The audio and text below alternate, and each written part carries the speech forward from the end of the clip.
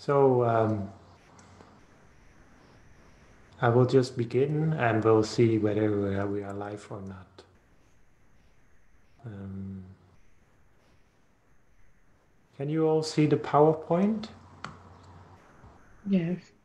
That's good. So we talked in previous times how our mind is of a nature to wander, and that the purpose of meditation is basically to deal with our mind as it wanders.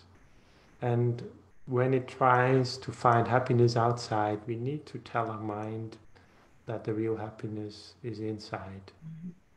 When we often learn to practice our mind in meditation, the habit of our mind always going outwards, going outside, becomes less.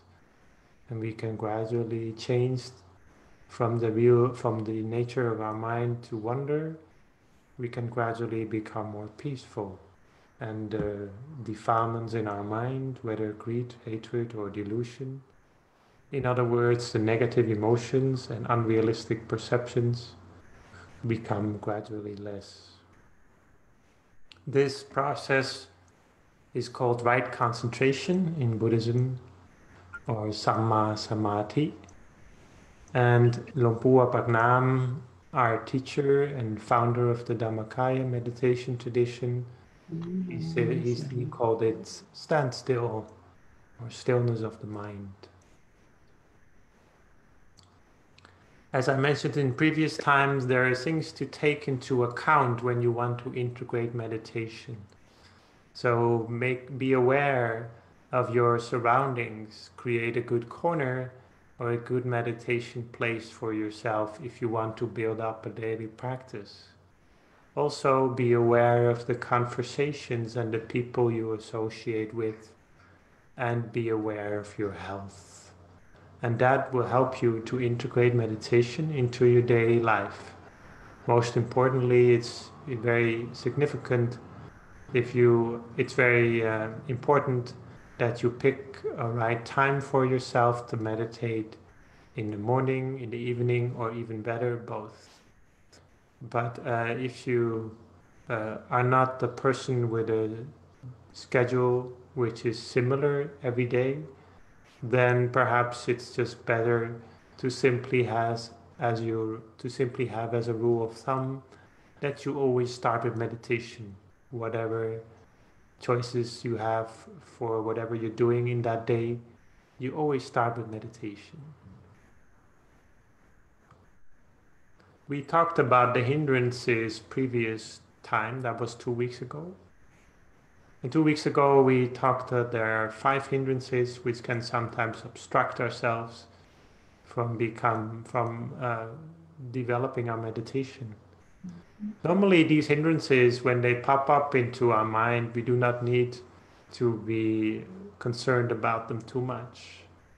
But if they are actually obstructing our mind and then you find that your meditation becomes very difficult, then it's good to pay attention to them, to deal with them properly. For example, by reflecting on the impermanence of life, or by reflecting in other ways, or by simply opening your eyes when you are distracted, for example, and then look at something peaceful like a Buddha image or like a picture that is peaceful of a landscape or something like that. And then after a while we can close our eyes again and continue the meditation practice. So in this way, this is just an example, we can cope with the hindrances as they pop up in our mind. So this we have already discussed in the previous sessions. So if you want to review that, I can send the PDF in the line group. Yeah, please do. Now let's talk about today's topic, 10 daily practices for growth in meditation. These were actually recently developed as a set of practices by Lumpur Dhammakaya, who is depicted here, our abbot and teacher in Thailand. And this he developed in the early 2000s, not so long ago.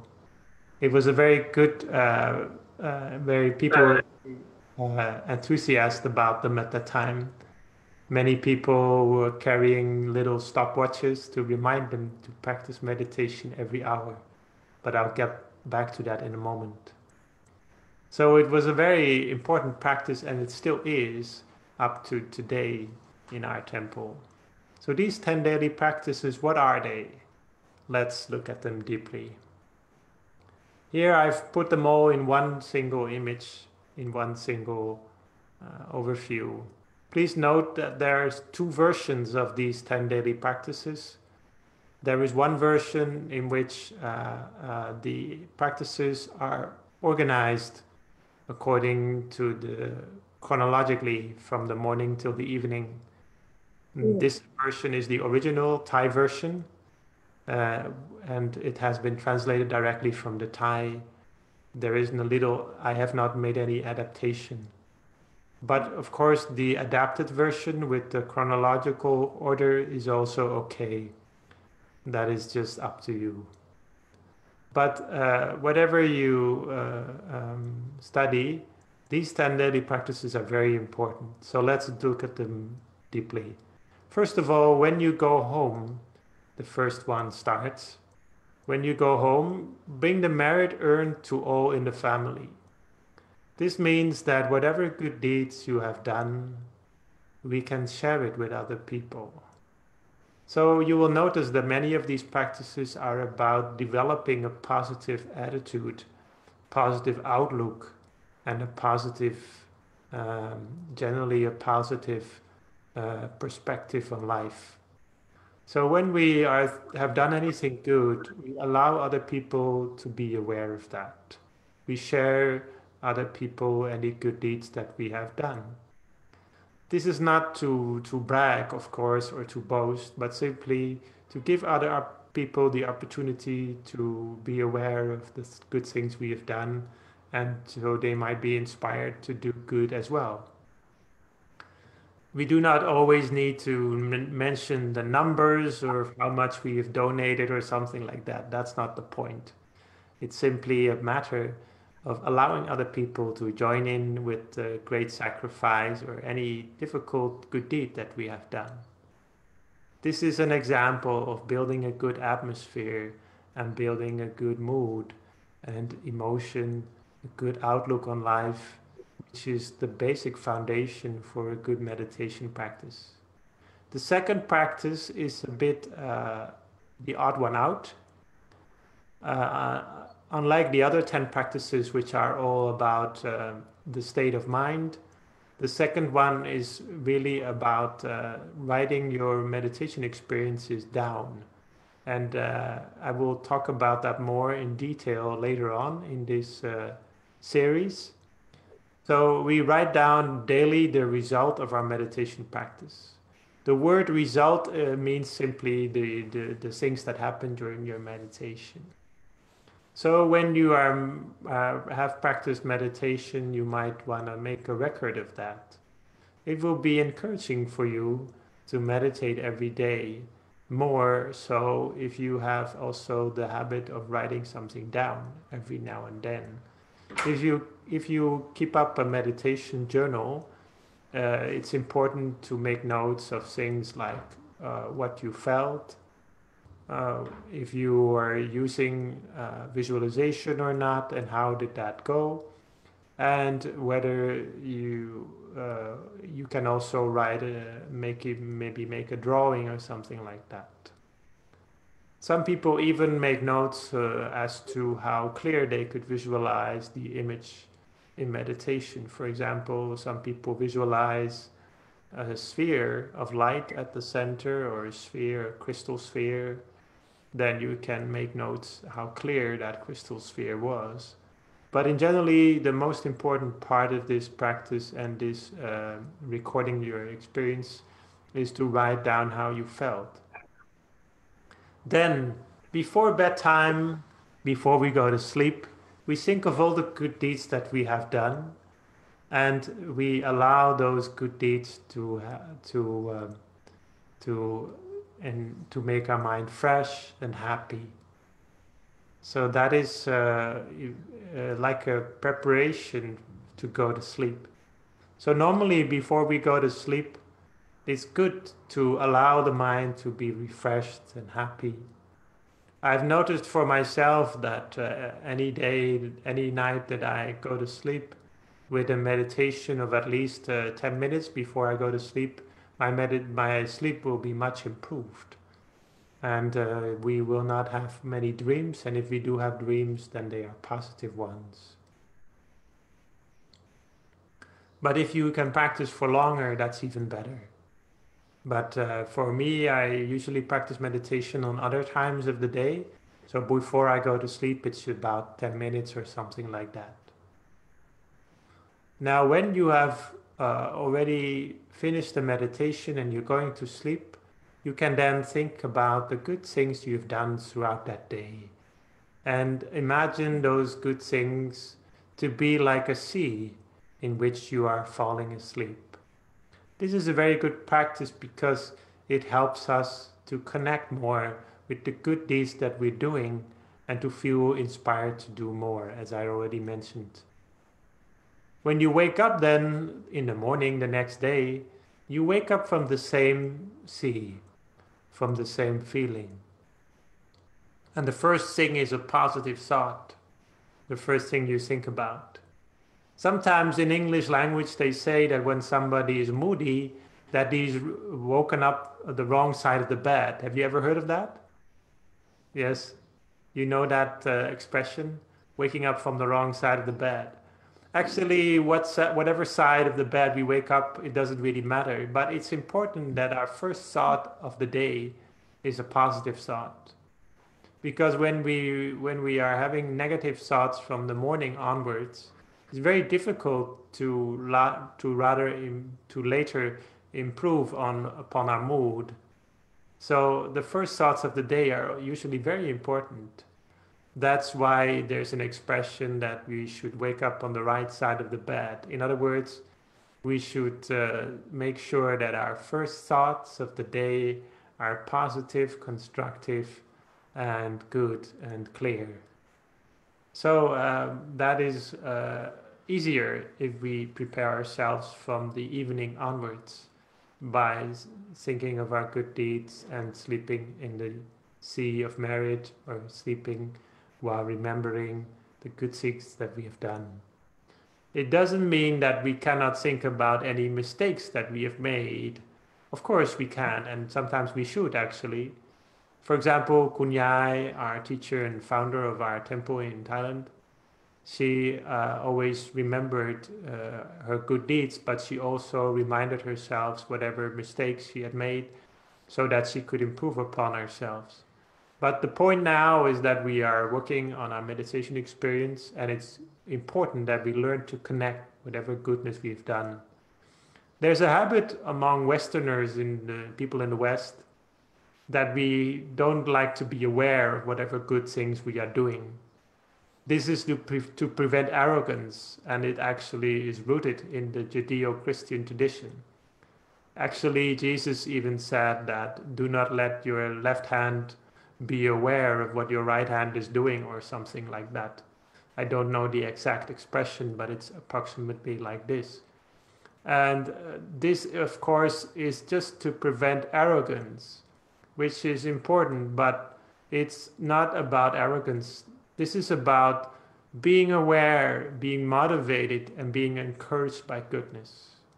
When we are doing good, we should do so consciously, aware of the goodness and how it affects ourselves and others, and how goodness is such a powerful force in the world, as long as we pay attention to it. When we have woken up, we can then meditate for a moment. Here in number 6, it says to meditate for 1 minute. Of course, this is just an example. We can meditate longer if we like. But you might also want to, meditate after breakfast if that is your thing, or meditate in a meditation room. But this is just saying that when we wake up, we should just connect with the center for a moment first, before we stand up from our bed.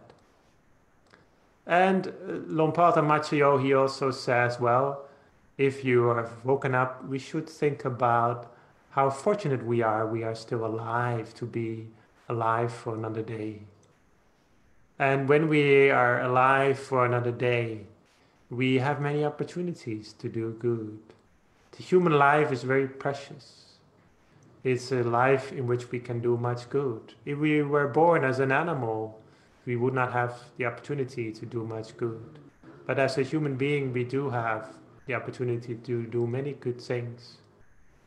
Then we close this short moment of silence by wishing all living beings happiness. In other words, we practice loving kindness meditation as we just did now during the closing of the meditation just now. So this is what we can practice every day. So you can actually see that there are 3 practices within this single item. The moment you are awake, we meditate for a moment, then we reflect how fortunate we are to still be alive for another day.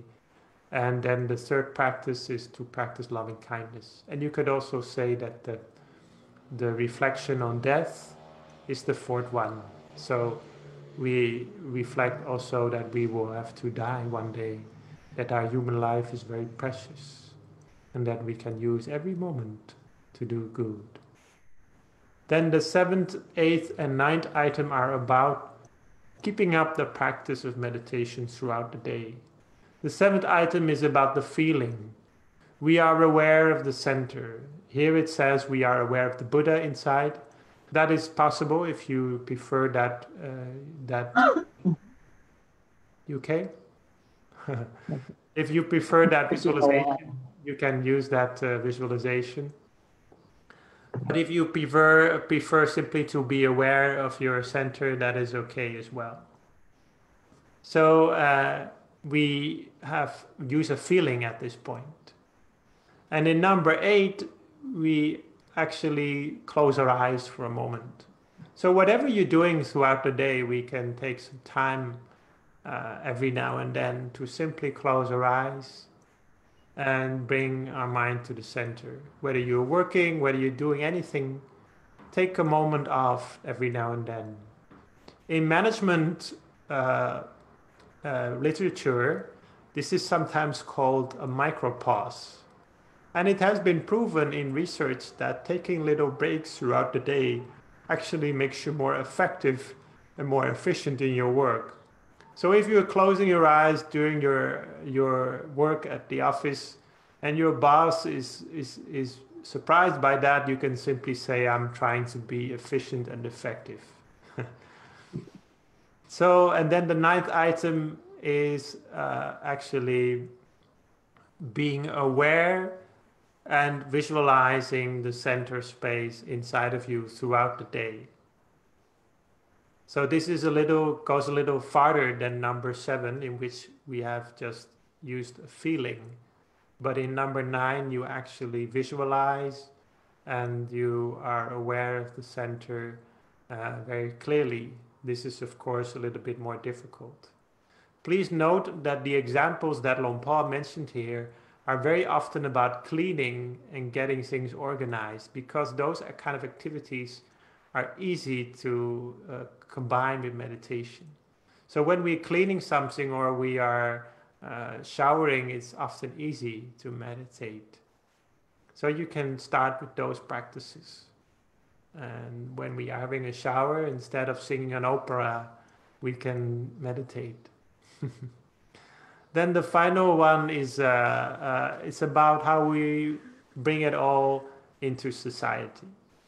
So when we are practicing meditation and when we are keeping a positive outlook on life, then we can bring that to other people as well by smiling, being kind to them, and combined with number 1, to also encourage them to do good. So these are the 10 daily practices in short. You can summarize these with 3 aims. First of all, we get used to the center of the body. Secondly, we learn to think positively.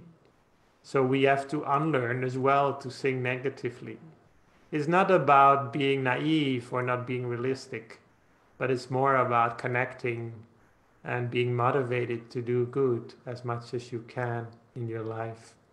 The third one is that single item that is a little odd, but important, recording your experiences.